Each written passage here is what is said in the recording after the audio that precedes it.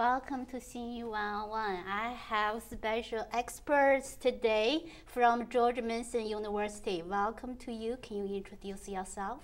Yes, my name is Brian Platt. I'm a professor of Japanese history at George Mason University.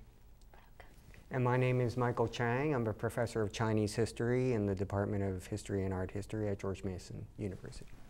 They are also authors of the books. Can you tell us the book you published?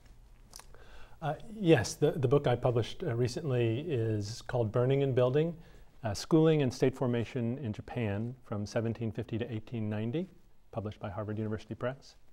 And my book is called A Court on Horseback, Imperial Touring and the Construction of Qing Rule from 1680 to 1785, also published by Harvard University Press.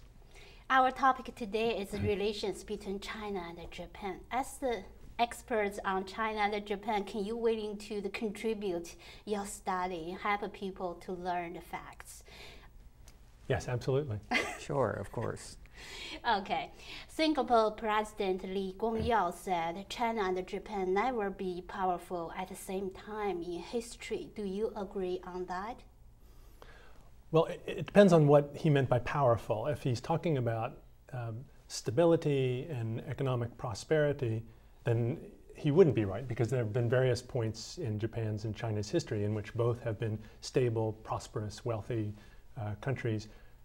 If it's in terms of the ability to project and the inclination to project power abroad, then there's some truth to that in the last 2 centuries, particularly with Japan's rise in the late 19th century and China's relative weakness. But it depends on what he means by powerful in that case.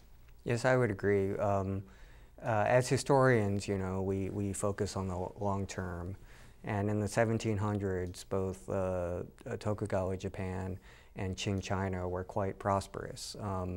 And there was not necessarily a sort of tension or antagonism between them. But in the past 150 years or so, I'd say, that's probably the period I would assume that Mr. Lee is referring to, where there is fierce competition, not just between China and Japan, but between powers all around the world.